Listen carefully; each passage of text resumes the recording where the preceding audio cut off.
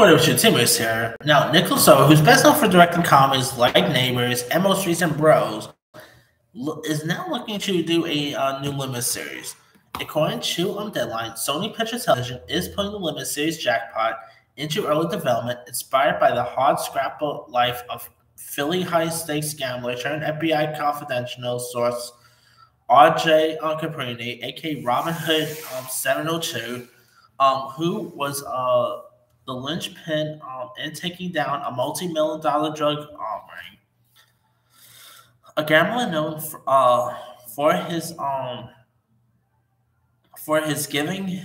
giving his winnings to the less fortunate. Caparini's chance encounter with an ex-girlfriend plunged him unwittingly into a money laundering scheme that ultimately led to one of the biggest cases in FBI history, leading to cover 1,000 arrests around the world, known to the FBI as Jackpot. The series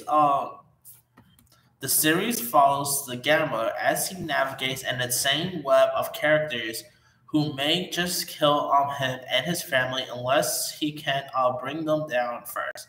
The series is billed as being part Don Brasco and part Ocean's 11. Caprini was a key domino in the FBI's takedown of former USC football player turned drug lord Owen Henson's violent empire, which spanned the U.S. Central and South America and Australia. Henson began dealing recreational drugs and steroids to teammates in college during the early 2000s, which morphed into a global network. Caprini was tasked by Henson to gamble $2.5 million through the drug lord's laundering scheme.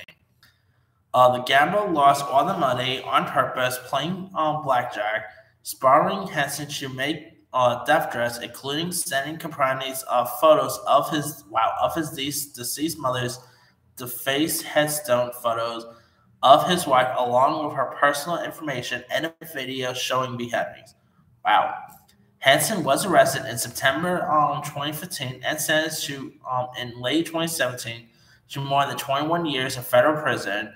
The drug lord was ordered to pay a $5 million criminal forfeiture, which included $100K in gold coins, luxury vehicles, jewelry, vacation homes, a sailboat, and interests in several businesses.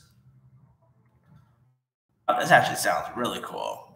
A device used to take down Henson with Phantom secure mobile phones, which was designed to and sold to criminals around the world. Henson brought several of these phones and mistakenly gave one of an FBI undercover agent, which exploded the case into thousands of criminals being monitored in multiple jurisdictions around the globe by the FBI inside and outside the drug lord's case.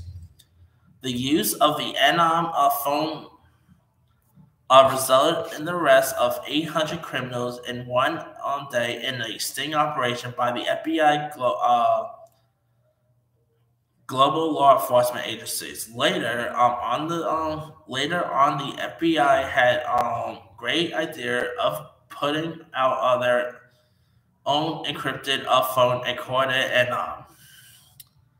wow, this I gotta say sounds really cool. Now, this won't say who's gonna be starring in this or anything like that, but Nicholas Stoller, I mean, him doing something like this, interesting right there. He's also best known for directing for Gangster Marshall, Gambler to the Greeks, Storks, and he has worked on shows such as like Grinder, the Carmichael Show. So he has have TV experience there too. So this sounds like it could be really cool. Check out who they're gonna get you play the stars is literally beyond me. Like who they're gonna get you play the role of R.J. Caprini, who they're gonna get you play the drug kingpins. Who knows? Let's not say where this is gonna end up on. I'm pretty positive it's gonna end up on a streaming platform, maybe HBO, Netflix, who knows. But let me let you guys. What are your thoughts on Nicholas Stoller on working on this limited series called Jackpot? Do you know much about the true stories it's based on? Do you like the sound of it? Drop comments below. Don't forget to like, subscribe, hit that bell for notification. This is Timmons signing off.